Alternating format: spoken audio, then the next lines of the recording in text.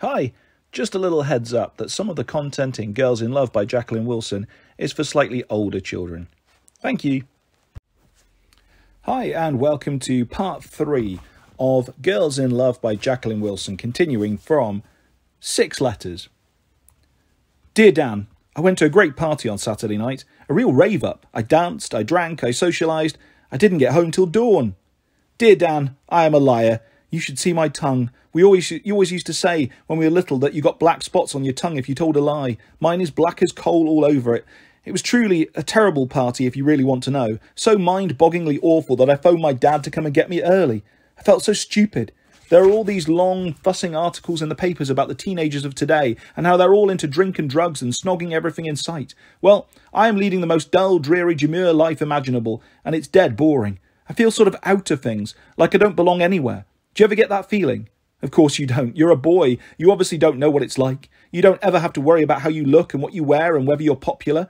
I don't know why I'm writing all this rubbish. It's just it's late at night and I can't sleep and I'm feeling so fed up and there's no one I can really talk to. So hard luck, Dan. I'm rabbiting on to you. I've always had my 2 best friends, Magda and Nadine, to talk to. But it's sort of different now. I'm still friends with Magda, but she's such a jokey, lively, fun sort of girl. She doesn't always understand if I'm feeling depressed. And she's got this boyfriend, Greg, who she's seeing quite a lot of. She's not that keen on him, but he's okay. They were at this awful party, but it was all right for them because they could just sit in a corner by themselves and snog.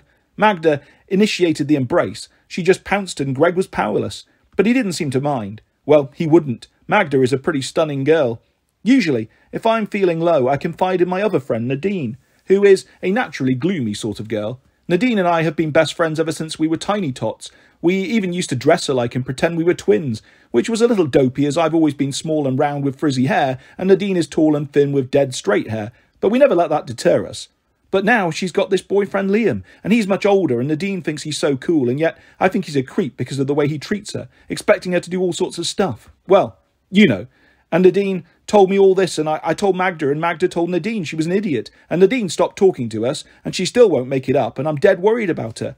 And I'm worried about my dad and my stepmother, because right this minute they're having an argument in their bedroom. I can hear them, even though they're whispering. I don't know why they're having all these rows. They used to get on so well together. In fact, when Anna first came to live with us, I used to hope they would fight. I used to do my best to wind Anna up and kept telling tales on her to Dad. Not because I absolutely hated her. In fact, she's okay, really. Well, most of the time. But she's my stepmother, and I never wanted any kind of substitute mum, because mine was the best in the world. I'm not going to write about my mum, because it might make me cry. Anyway, I've sort of got used to Anna now. It's like we're friends. Not great friends, just okay, ordinary friends. She's always been so calm and quiet and happy, which is just as well, because I can get ever so stroppy and moody sometimes. I'm a little brother. Oh, eggs is a right pain most of the time, as you know only too well. And my dad is the worst of us all for going ballistic, but Anna's always known how to handle him. She's always calmed him down. It's always been like he's this great growly dog, and she knows just the way to give him a firm word and then a pat so he drools all over her like a puppy.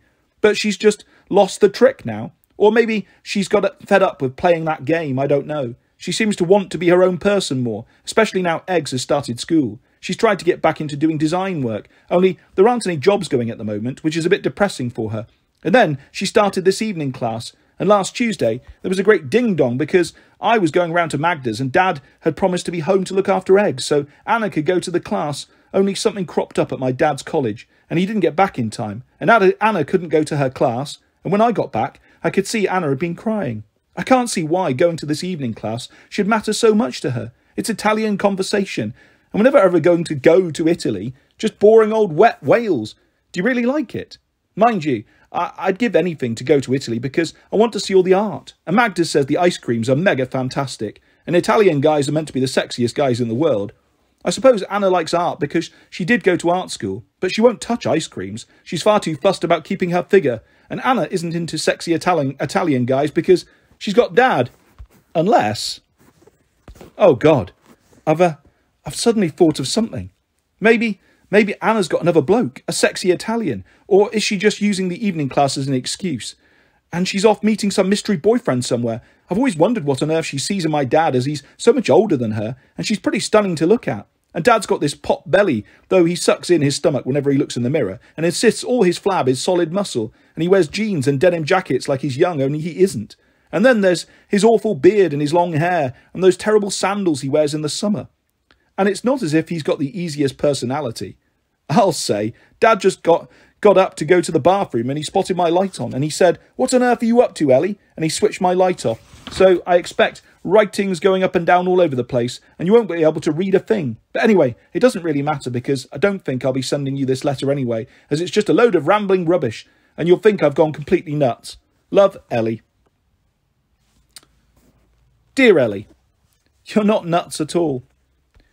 I'm so glad you sent your letter. It was the best letter I've ever had. Well, it was the best letter I've ever had. It was as if I've seen through a little window right into your head. I've read it over and over. I carry it about with me. Well hidden, naturally. I was just so amazed and bowled over to realise you can get so bothered and fed up and stuff. Me too, me too, me too. You were entirely wrong about boys not knowing what it's like, though. I don't ever feel like I belong anywhere. I feel as if I've been zapped here from my own special planet, Dan, and now I'm plodding around totally alien territory, and all the Earthlings are laughing at me, absolutely wetting themselves, and even more now because I'm reacting to alien air by erupting into loathsome pimples all over the place. Yuck, yuck, yuck. And even though I anoint my spots with all the sorts of junk Mum buys in Boots, it doesn't help much. My entire body seems to be going berserk. I'm not going into details, but girls have no idea at all how embarrassing it can be. I wish I could hide inside a special spaceman suit with a fishbowl helmet and not have to make contact with anyone else ever. Except you. You wrote "Love, Ellie" for the first time. That's the best bit of your letter. I've read those two tiny words over and over so many times. It's a wonder the ink hasn't worn right off the page, such is the ardour of my laser gaze. Lots of love, Dan. Dear Dan, I didn't mean to post that last letter. I just shoved it in an envelope in a tearing rush in the morning and put it in the letterbox as I ran for school, and then I remembered some of the stuff I'd said and I was so embarrassed I even ran back to the letterbox and tried to wriggle my hand through the slot. Then this police panda car slowed down and I thought, oh my God, I'm going to get arrested for attempting to steal the Royal Mail. I wriggled my wrist free and sort of grinned sheepishly at these police guys, and they just laughed at me. Most people laugh at me. I like the idea of wearing a spacesuit. I'd like one too. Only how can one communicate in a fishbowl helmet? You couldn't go shopping unless you did some serious miming to show you wanted the latest indie album, leaping in the air in manic mode. Come to think of it, you wouldn't be able to hear it. And what about talking to your friends? Though one of my best friends still isn't talking to me. And school? Though I'm not a brainbox like you obviously are, so I don't do much communicating with the teachers at the best of times. This is the worst of times. I feel seriously fed up. Oh God, I'd better stop now or write another long, rambly, rubbishy letter. I didn't really put "Love, Ellie" last time, did I? I don't remember. I don't ever put love to anyone. Not even love or love. I just put me, Ellie. Dear Ellie, you did so put "Love, Ellie." I have your letter here beneath my heart. Well, that sounds poetic, but it's not anatomically accurate. I don't have any pockets up at chest level. I've got your letter in my trouser pocket, so your words of love, not love, love, are actually rubbing against my thigh. Only that sounds embarrassingly intimate, and I don't want this letter to develop into one of those porny, pervy jobs some of the guys at my school write to girls. No, their letters are probably not to girls. They're just about girls. I don't want to think of you like that, Ellie. Not that you aren't absolutely wonderfully attractive, etc., etc., etc. It was love at first sight, like I said. I knew you were the girl for me. I think about you all the time. I've never been in love before. I suppose I love my mum and dad, though they do go on a bit and act all silent and reproachful if I want to do anything normal like watch Red Dwarf or Bottom or play computer games or go to a football match, because they just want to read books and listen to classical music and wear Oxfam and recycle everything and lead a life as green as grass. They think I should too. I love my brothers and sisters a bit too, though like your brother Eggs, they are right pains. No, excruciating agonies, especially when they come barging into my room and read all my private stuff and mock my new hairstyle. I'm trying to turn myself into a dead cool guy, so you will look at me and decide you'll follow me, your lord, throughout the world. Haven't suddenly gone nuts. Well, nuttier than I am already. It's something Juliet says. Are you doing Romeo and Juliet too? It's quite good, though. It's murder doing it at my school because we're all boys, so some poor sap has to be Juliet when we read aloud. I was the original poor sap, actually. Everyone fell about and I could see this was not going to improve my street cred among the lads, so I had to camp it up and do Juliet in a silly high-pitched girly voice, which got me into trouble with the teacher. Shame, as he's quite a decent bloke, really, and he's lent me some of his books. But it made everyone think I'm a nut instead of a nerd. Only I don't want to be, and there's nothing I can do about my weedy physique or lousy complexion, and I can't even earn any hard cash for a cool clothes till I'm 14. But I did think a haircut might help. Mum normally just chops bits off here and there. Not a pretty sight. So I badgered her to let me go to a proper barber, and I said I wanted a radical new hairstyle, one that would last, until I see you. When will that be? Can you come and stay for the weekend any time? But our house is ever so crowded with the kids' stuff. All the flannels in our bathroom are currently growing mustard and cress, and you can't eat off the table in the living room because it's covered with a giant jigsaw puzzle, and there are ducks swimming in the bath. Generally just the plastic variety, but you never know. And if you sleep in the only spare bed, that means my sisters, Rianne and Lara, will be in the bunk bed opposite, and Rianne sings all the time, even when she's asleep, and Lara climbs into the bed with you at 4 a.m, bringing her entire soft toy menagerie with her. So you will be ever so welcome, but not extremely comfortable. So how about it if I stay with you? I have this cousin who is going out with a girl at London University, so he drives down most Friday nights and says he doesn't mind me giving me a lift, which is brilliant. So what about next weekend? Although maybe I ought to wear a space helmet for real, made of black ambulance glass, because the new haircut might just be a bit of a mistake. My mum shook her head and sighed deeply when she saw me. My dad got all worried that I joined some skinhead gang. My brothers and sisters fell about laughing, which was nothing compared to the reaction of the guys at school. I'm certainly well established as a nut now. You will also get a right laugh when you see me, Ellie. So, next week, yes? I'll be arriving between 8 and 9, depending on traffic. See you soon! Lots and lots and lots of love, Dan. Dear Dan, no, don't come next weekend. I'm sorry, but it's Magda's birthday, and we're hanging out there Saturday, and then, well, we'll be going out celebrating somewhere, but it's girls only, I'm afraid, so I can't ask you to come. In actual fact, I don't really think it would be a good idea if you came at all, because our spare bed situation is pretty chronic too. Eggs broke the springs on the guest bed, so it's just a camp bed, the sort that suddenly springs shut when you're inside it. So let's wait until we meet up again in Wales, right? Do you go there? At Christmas? We do. It's completely crackers. We all have to wear 6 jumpers, and it snows, and there's frost inside the windows, let alone outside, but it's becoming a loopy family tradition. Worst luck. Still, if you're there too, we could play Sir Edmund, Hillary, and Sherpa Tensing. Ellie. Dear Ellie, I can't wait till Christmas. I'll come the next weekend after the next weekend. Lots and lots and lots and lots of love, Dan. 7th Heaven. Of course Dan can come and stay the weekend after next, says Anna. Oh, Eggs, what's your juice? You're spilling it all. No, you weren't listening, I say. I don't want him to come. I thought you just said you did, says Anna, stripping Eggs stark naked and stuffing his pyjamas straight into the washing machine. I'm all bare, look at my willy, Ellie, says Eggs, practically waving it at me. Yuck, can't you stuff him in the washing machine too, Anna, I say. She's on her knees, sorting through the dirty clothes basket, juggling little balls of socks. You just wish you had a willy too, says Eggs. Attaboy, Eggs, says Dad, finishing his coffee. You've got these women sussed out. Right, I'm off. Why are you going so early, says Anna. Can't you wait and take Eggs to school? No, there's someone I've got to catch, says Dad, scooping up Eggs with one arm and giving him a kiss. Who? Says Anna, her fists clenching. Oh, for God's sake, Jim Dean, the graphics guy, Anna, don't start.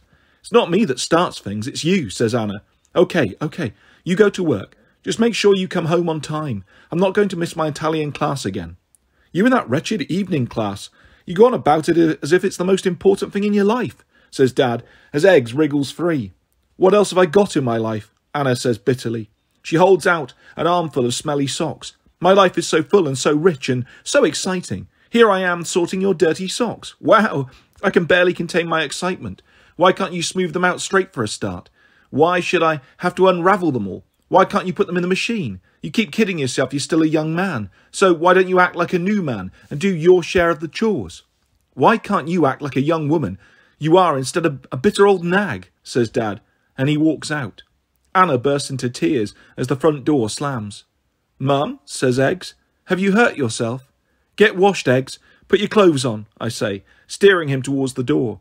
Mummy do it, says Eggs. Don't be such a baby. Mum's tired. Now off you go. I'll take you to school. I don't want you to take me to school. Dad takes me.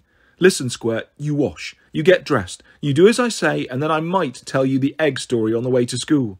Oh, wow. Right, okay, says Eggs, whizzing off. He pauses at the door. Mum, isn't it getting better? Yes, I'm fine now, says Anna, sniffing. Go on, go and get washed. Lickety spit. Eggs rushed off, mumbling, lick and spit, lick and spit, lick and spit. Thanks, Ellie, says Anna. Anna, you and Dad. Oh, it's just a bad patch. Anna, I stand still in the quiet kitchen. Anna, there isn't anyone else, is there? Anna's head jerks. Someone else, she says. She's staring at me, her face very white. Why? What makes you say that? What do you know, Ellie? I don't know anything. I just wondered. Well, Dad can be a right pain at times, and if you've met someone else at your Italian class, well, it's scary because it's horrid with you and Dad arguing like this. But I do understand. I know I always used to take Dad's side, but now I'm older. Well, I wouldn't blame you if you had an affair, Anna. Anna is staring, as if she can hardly believe what I'm saying. Then she shakes her head, half laughing, though she's still got tears in her eyes. I'm not having an affair, you chump, she says. Then I suddenly realise. Is Dad? I don't know. He says he isn't. I say he is. Sometimes I think he's telling the truth and I'm just paranoid. Other times I'm sure he's lying, says Anna, hurling the socks into the machine, along with all his other stuff. Who do you think it is? Some girl in his art class. I don't know her name, but I saw her hanging on his arm in the town. Very young, very pretty, with a lot of blonde hair. Well, couldn't they just be walking along together? Maybe. But I saw the way he was looking at her, the way he used to look at me. Oh, Anna. I hover helplessly. I'm sorry, says Anna, shutting the door of the washing machine and getting to her feet. I shouldn't have said anything. It's probably all my imagination anyway. It's just when I get started, I can't stop. It's just, I love him so. That's the weirdest bit. I think about it as I take Eggs to school. I'm busy making up this daft serial story he likes about the extremely Ovid Eggles. There's Mama Eggle, Papa Eggle, Grandma and Grampy Eggle, and hundreds of eggy little Eggles. Edward, Edwina, Edith, Enid, Ethelred, Ethan, Evangeline, and they all sleep in an Eggedorm, which has a big bed with oval segments for the Eggles to snug in, and then, when they get up in the morning, they wobble to a hole in the floor and whiz down this slide to get to their breakfast in the kitchen down below. They only ever eat cornflakes. They hate and detest cooked breakfast. And then there are their cousins, the Chockies, who only visit at Easter, and they hate hot weather.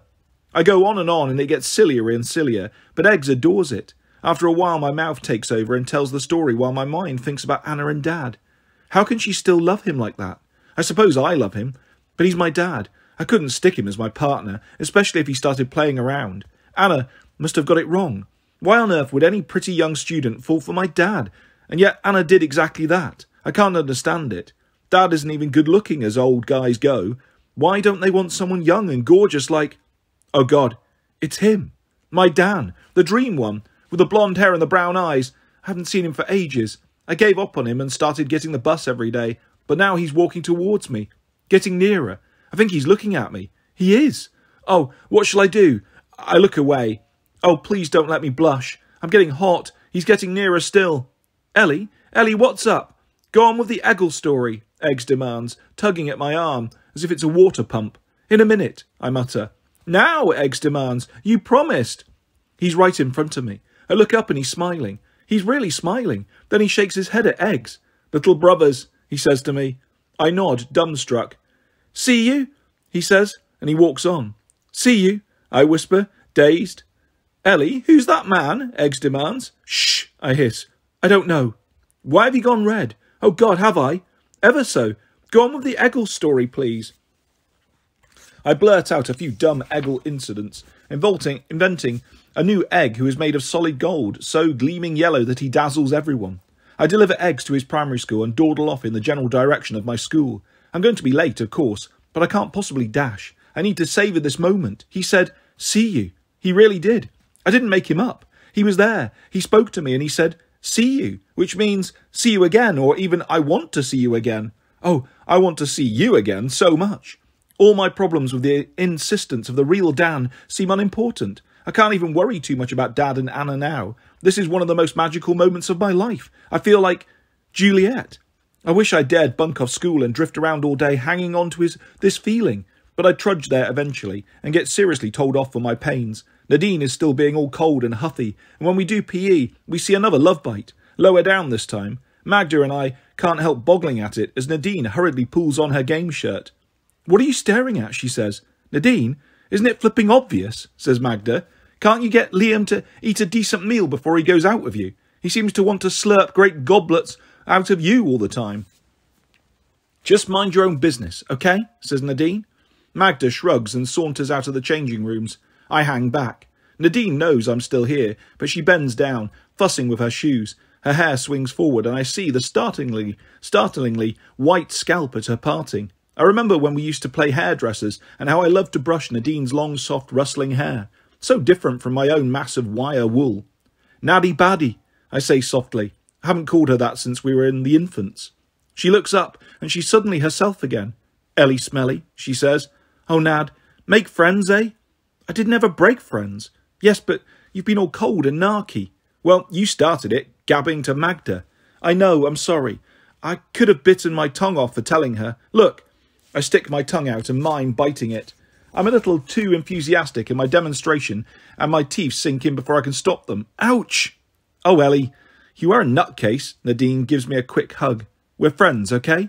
I'm so glad. I can't stand not being friends with you, I say, sucking my tongue. Are you going to be friends with Magda too? Well, only if she stops giving me grief about Liam. She's just jealous anyway, because he's so dishy, 100 times better than that Greg of hers. Cheek, says Magda, who's come running back to see what's happened to me. Then she laughs. But certainly partly true. Greg isn't a patch on Liam when it comes to looks. When I first saw your Liam, I was dead jealous. I admit it. But now... Oh, Nadine, can't you see? He's just using you.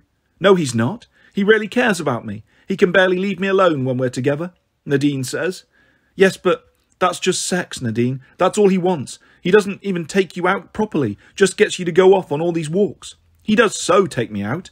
We're going to Seventh Heaven on Saturday night, says Nadine. He's got these freebie tickets from a mate. Wow, Seventh Heaven, I say. It's the newest and baddest and best club. Everyone's desperate to go there. None of our lot has made it yet. But what about my birthday, says Magda. I thought you guys were coming round to my place, right? And we would go out, all girls together. Oh, God, says Nadine. I forgot, Magda. And these tickets, they're just for Saturday night. What am I going to do? It's okay, says Magda. You go. Who'd want to pass up a chance to go to Seventh Heaven? Hey, Ellie, how about if you and me go too? I'll get my dad to cough up the cash. Don't worry, Nadine. We won't cramp your style. We'll keep well away from you and Dracula. Dracula, indeed, says Nadine, but she laughs. It's okay at last. We're all free friends again, and we're going to Seventh Heaven. I wonder if the blonde dreamboat Dan ever goes clubbing. Nadine is telling her parents she's spending Saturday with Magda. I really am, but of course I'm not telling Dad and Anna we're planning to go to Seventh Heaven. My dad loves to act laid back, but I know he'd never let me go there in a million years because there's been all this stuff in the local papers for weeks about the fights at 4 a.m. and girls being rushed to hospital with drug overdoses and all this other seriously heavy stuff. I just tell them Magda's having this little party and I'll sleep over at her place and come home sometime on Sunday. What are you going to wear to this party? Dad says. Not that t-shirty thing again. He's home half an hour early, so Anna's all set for her evening class. Dad's trying to act as if the row this morning didn't happen. Maybe it's time you had some new clothes, Ellie, here. He hands me 20 quid, then realises it's not enough. He fumbles in his wallet. Haven't got enough cash. Look, why don't you go shopping with Anna? Use the credit card. He looks at Anna. Both of you buy yourself something new, eh? Anna looks tense. I'm scared she's going to start another row, start on about guilt money or something, and then I won't get my outfit after all. But then she shrugs. OK, sure. So, Ellie, we'll go late-night shopping tomorrow. Can you get home early again and look after Eggs, Dad? I say. He's such a pain to take shopping. There, I've fixed Dad now. He can't stay out late and play around. Anna gives me a little nod of acknowledgement. It turns out that we have fun shopping together. It's almost as if Anna is Magda or Nadine. We wander around Jigsaw and Warehouse and River Island and Miss Selfridge, and Anna tries on all this mad stuff. And when I see her slinking around the changing room, showing off her navel in this really raunchy gear, I just fall about laughing, and she gets the giggles too, and it's like we're two girls together. I dare squeeze into some of the sexier stuff too, but it's a big mistake. I am the mistake. I am big. Well, F-A-T. You're not fat, Ellie. For God's sake, you're just perfectly normal size, Anna insists, although she's Miss Stick Insect herself, so she's okay. I'm Miss Big Bumblebee, with the emphasis on the bum. What am I going to wear, I say, after I've tried on 101 outfits and discarded them all? I want something hip and cool and now, and yet I look positively indecent in all this stuff. You're just a bit curvy for current fashion, says Anna. You don't want these tacky tops or skimpy little skirts. So what else am I going to wear? A black plastic rubbish bag? We'll find you the perfect outfit, Ellie. I promise, says Anna. And she does. There's this long, tight, stretchy skirt that I'm scared might be a bit frumpy, but there's a sexy slit up the back. And then she finds a satin shirt to go over the top. I try it on and it's like, wow, I'm not me anymore. I don't look like some stupid, podgy little kid. I look much older, 15, maybe even 16. Oh, Anna, it's great, I say, but the two together are going to be ever so pricey. So what, says Anna. Let's go mad. She buys a little short, bright skirt for herself that is so different from her usual check shirt and jeans young mum style. Anna doesn't look older. She looks much, much younger. Let's buy some tarty shoes too, she says. We strut around in these silly heels, both of us staggering. Then we go for identical black suede shoes with little buckles. You have them, Ellie. It's okay, says Anna. No, it's not fair. You saw them first. You have them, Anna. You two are very sweet to each other for sisters, says the assistant, laughing at us. We're not sisters, says Anna, though it feels like we are sometimes. We're friends, I says. And it's true. For the moment, anyway. We both get a pair of black buckled shoes and we dance down the road in them, though we've both got blisters by the time we get home. Anna's being so sweet, I feel bad about telling her lies. But I know the moment I mentioned seventh heaven, she'd morph into strict stepmother mode and say no way. So off I go to Magda's on Saturday, and we have a fun time with her family. You should see the birthday presents they gave her. It's not as if they're rolling in money either. She gets a VCR for her bedroom and a satin blouse, a bit like mine but much more clingy, and a huge cuddly bunny, and a lacy nightie, and a big box of chocks and a posh lipstick, and nail varnish, lots of CDs and scent, and a necklace, and a great big basket of smelly stuff. The Dean sends her a Forever Friends card to show she really wants to make up, with a pair of ultra-sexy black knickers inside. I give Magda a cartoon card I drew myself, with Magda up on a pedestal being worshipped by all these different males. Not just Greg and his mates and poor sappy Adam, but people like Mr. Lanes, the history teacher, who is quite dishy in a mature sort of way. And I add all her favourite film stars and rock stars too. It sounds like showing off, but she really loves that card, and my present too. That's homemade as well. Anna helped me make it last night. Magda's always liked the Cookie Monster in Sesame Street, so I baked her a whole batch of different cookies, chocolate and raisin and cherry, and then, when they were cool, I put them in a special tin. It's airtight, so the cookies can keep.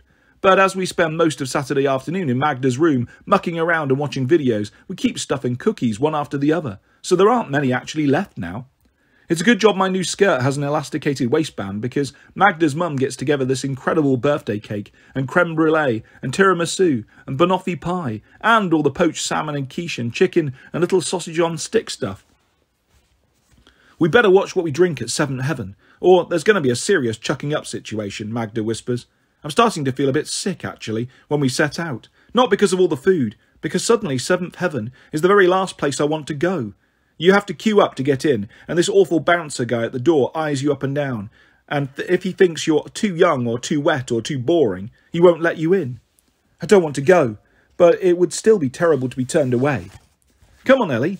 What are you hanging back for? Magda asks. My shoes hurt, I say, which is true, and the slit on my skirt isn't that big, so my knees are a bit hobbled. Magda, what if we don't get in? We will. You leave it to me, says Magda. We don't know anyone that goes there. So, we'll be part of the great new crowd, says Magda. And anyway, we know Nadine, don't we? It's seriously weird when we get there and join the queue. There are some very tall glam girls with very tarty clothes, lots of makeup, who make me feel very small and mousy. Clock all those drag queens, says Magda, giving me a nudge. I blink and take another look. Magda's right. They're boys under all the blusher, and there are other gay guys too, in tight t-shirts and fantastic tight leather trousers, showing off their muscle tone. There are girls too, giggling together, with cropped hair and nose studs. I think it's a gay night, I hiss. Oh, Magda, maybe we're going to look stupid if we try to get in tonight. Relax, babe, it's everybody's night, says Magda, nodding at a crowd of guys further up the queue. Wow, they look pretty tasty. Now they're not gay, I'm sure of it. And look, there are loads of straight couples too. Can you see Nadine and Dracula? I can't see them at all. I just see lots and lots of cool, clubby, chic people, and I feel smaller and sadder every second. We're working our way up the queue now, and I'm so scared the guy will tell you, you must be joking, you don't belong here, you silly little schoolgirl, and then I'll literally shrivel up in my suede shoes and die here and now. But Magda winks at him saucily, and he grins at her and nods us both in. Just like that, I can't believe it. It's so great, seeing inside seventh heaven. It's midnight blue with luminous stars and incredible strobes, and the music is so loud and the smoky cloud stuff pumping all over the place. It's so strange that I stopped being me, Ellie. I'm this new cool clubber, and I'm here to have fun. Magda and I have a quick tour round to see if we can spot Nadine, but she's not here. Not yet. Magda takes me by the wrist and we get onto the dance floor. I'm not too bad at dancing, but I generally worry in case anyone's looking at me and noticing my fat bum, but now I just get into the rhythm and I leap around like part of the crowd. I am the crowd. We're all the crowd, and it's truly fantastic. Only we get tired eventually and go to get a drink. Magda orders 2 vodka and cranberry juices at the bar, but the barman tells her to dream on, so we have the juice without the vodka. It's more refreshing that way. Then this older guy comes up and starts hitting on Magda, leaning over and whispering in her ear. My heart starts hammering, because what am I going to do if she gets off with someone? But then Magda shakes her head and he goes away. What was he saying, I ask. Oh, he was pushing E and Whiz and all that junk, says Magda. Really, I say, staring after this real-life drug pusher. It's okay, I made it plain we're not into drugs. There are lots of other kids who obviously are. As it gets later, lots start crashing about, their eyes huge and staring. A girl near us suddenly sits on the floor and starts weeping. I stare at her, wondering if she's all right. Suddenly, seventh heaven doesn't seem quite such a glittery place after all. I still can't see Nadine anywhere. Maybe she isn't going to turn up. Magda and I dance again, and I have to take my shoes off, but I don't dare put them down in case they get kicked away, so I dangle them by their straps, which is a bit awkward. I'm starting to get ever so tired. I think Magda is too. Then, way off at the other side of the club, right at the back, I think I see the blonde head. My dream guy. Well, maybe not. I can't see properly. Heaps of guys have that amazing fair hair, so I think it really could be him. Only now there's a whole load of other kids in front of him. Let's go over the other side for a bit, I suggest, trying to sound dead casual, though I have to yell in Magda's ear before she can hear me above the music. We're edging our way over when we spot Nadine at last. She's dancing wildly, her dark hair flying, her eyes very big, very black, very staring. What the hell is she on? Says Magda. Liam is with her. It's horrible the way he's leering at her. Hey, Nadine, Magda yells, charging over to her. You look ever so hot. I think you maybe need a drink. Come to the ladies' room, eh? Liam tells Magda to get lost. Magda takes no notice. Nadine, come on. Magda takes hold of one arm. I take the other, and we pull her away. I glance back once, but I can't see any blonde head now. Maybe I was mistaken anyway. Nadine is all sweaty and stares at us blearily, practically out of it. What has that pig got you to take, eh? Magda says fiercely. You'd better have a drink of water. Several. You're dehydrated. Only not too much, she says, as Nadine bends over the wash basin and the ladies and starts slurping straight from the tap. Honestly, you're like a baby. It's a good job Ellie and I are here to keep an eye on you. Magda finds a paper cup and we give Nadine a couple of drinks. Then she staggers off to the loo. A whole little gang of girls come into the ladies. It's okay, we're not in the queue, we're just waiting for our friend, Magda tells them. She's not the dark-haired girl with that Liam, is she? Says one of the girls. So, says Magda. Well, she wants to keep clear of him. He used to hang around this girl at our school, really young, just in year 8, or maybe she just started year 9. Magda and I keep stum. He has this thing about really young girls. He says if you go with virgins, you don't have to bother about safe sex because you can't catch anything off them. What? I say. I don't believe it, says Magda. It's true. He's done it with lots of girls, but he gives them the elbow the minute they start to put out. This girl at our school, she got pregnant from this one time, but he just told her to get lost. He didn't want to know. He said she was a slag anyway, saying if she'd do it with him, then she'd do it with anyone. Magda and I stare at each other, horrified. Then we look at the cubicle where Nadine is. Surely she must have heard. She stays in there until all the other girls have gone. After a few minutes, we hear her crying. Come out, Nadie, I whisper. Yes, come on, babe, it's just us, says Magda. Nadine comes out, tears streaming down her face. She heard all right. We're going to go home, says Magda, putting her arm around her. We'll sneak out the back, leave him standing there. I've got the cab fare. You come back to my place and sleep over with Ellie and me. So that's just what we do. And when I wake up at dawn and hear Nadine sobbing in the spare bed, I slip over and get in beside her and cuddle her close. And that is where we will leave part 3 of Girls in Love by Jacqueline Wilson. I'll be back soon with the next part of this story and loads of other stories and videos coming your way on my channel very soon. If you'd like to subscribe or hit a like, that's always appreciated. Thanks for listening, guys. Take care. Bye-bye.